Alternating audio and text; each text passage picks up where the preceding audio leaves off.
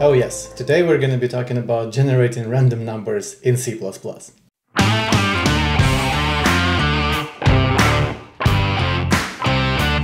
As you guys already probably know, I will be using the symbols that I will put on the slides, so feel free to stop the video right here and see them if you see them for the first time. Now, to the topic of random numbers. Before we start talking about how to generate them in C++, we actually have to talk a little bit about what are random numbers at all. We're used to thinking about random numbers as being generated by a certain action that is essentially random, like a throw of a dice or a flip of a coin. Of course, this is all under the assumption that there is free will and we can actually flip a coin randomly, but let's maybe not go into that here. When we talk about random numbers here, we mean the numbers that are basically just hard to predict. They don't necessarily have to be random. Most of the times when we speak about generating random numbers in any programming language, we're actually talking about the so-called pseudo-random numbers. The pseudo-random numbers, the name is like this because they're not really random, they just look random enough to us. Like they're generated in a complex enough pattern that the pattern looks random and it can satisfy certain characteristics of the randomness that we want them to have. There are generally multiple algorithms to generate these type of pseudo-random numbers. I will list them here on the slide, but we will really not go into detail into those right now. One of the reasons is because I'm not an expert in generating good random numbers, and this course is not about that too. So if you really want to look into more details about that, you can read a book. I linked it in the bottom of the slide, or just read this technical report that is a little bit advanced, but I think it gives a pretty nice overview of the different ways of how to generate random numbers. The question that I will try to answer here is, how do you use these different generators? In C++, of course. And it has been available from C++ 11 on. Now we actually have this header, random, that implements all the possible distributions that we would maybe want to use. First of all, there is a great page on cppreference.com on how these different generators of random numbers are used in C++. The link is on the slide, so feel free to go there and read all of it. It's a little bit in depth, and but please don't be intimidated and try to read it all and kind of understand what it is in connection to this lecture. Now, generally speaking, it works this way.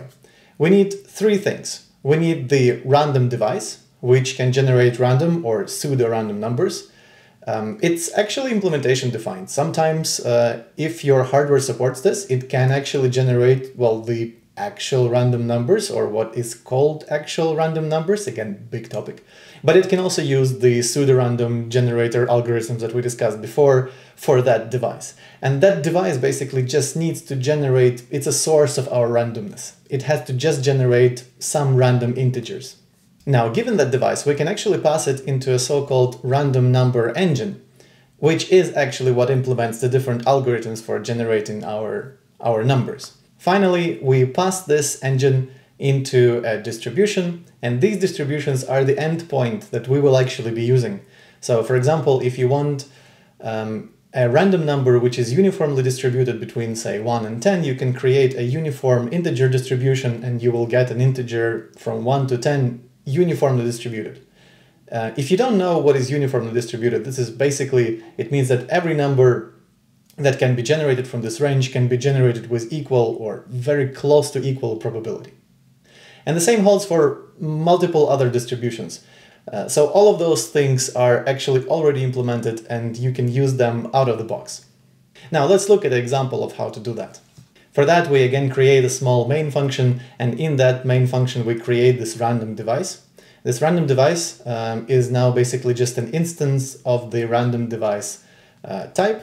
And let's create one of the engines, and this engine has a very weird name, but it's basically one of those names defined in the random header. Feel free to go to cppreference.com and see for yourself what it is. And the numbers that are there are basically just representing the parameters with which that particular engine is initialized. So for now, we'll just create that one, but you can generally use any other for the purposes of this particular course. And if you ever have to generate really good random numbers, you will have to go dive deep into the topic and understand what good it actually means in your particular use case. So we generate this engine and we pass it this random device, and this is some new syntax that we haven't seen before. You can see that we have this object random device, but we use it as if it is a function. And this is something that is called a functor in C++. Again, this we will be discussing later in the course, and when we do, I will link it somewhere here on the screen. But for now, just trust me that this is possible, and at this point, you probably will just have to remember that this is the way it's done. I'm sorry about that. And now that we have a random engine at our disposal, we can create a random distribution. And here, let's just create a uniform real distribution. Again, go to cppreference.com to see all the possible ones. So we want a distribution that generates a random number from 23 to 42, for example, and we want all of the numbers in this range to have equal probability. Now, if you run this program, the counts will trigger and the numbers will be generated. So in this particular case, I will generate just 5 numbers and the output will be something like this. And of course, these are random numbers. So if you run this program, you will get a different set of values. And I definitely urge you to actually run this program. Now, if you try to search the internet for how to generate random numbers in C++, you will probably very quickly get to the suggestion of using the rand function. Now, I want to explicitly address what is wrong with the rand function. Well, let's first start what it is, right? In case you didn't hear about it, rand is a function that actually comes from C, so it's available from cstdlib header in C++, and it was actually the only option to generate random numbers in C++ before C++ 11 came to be. The typical use of the rand function looks something like this. So somewhere in the main function, we initialize our randomness by using the srand or srand function, and we usually pass it some seed. And what people usually use is they use the current time, because that is kind of random. And now that we have initialized the randomness with the srand function, we can actually use the rand function to generate our random numbers, which will be just integers from 0 to max random number. The problem with all of this, well, there are actually multiple problems with this. The first one is that you can see that there are no objects here, right? These are just functions that manipulate some global state, and global state is always bad.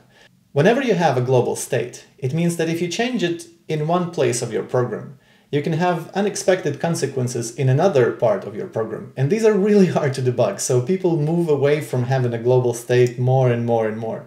And you will see this a lot in C++, that we go away from the global state and have very nicely encapsulated parts of the program that do a certain thing and do it in one place of our program at once and not all over the place.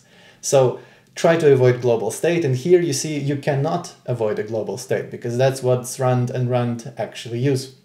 Now, the second issue is that there are really no guarantees to the quality of the random numbers that come out of the rand function. And to understand what is the quality of a random number, you will have to read those books that I've linked in a couple of slides before.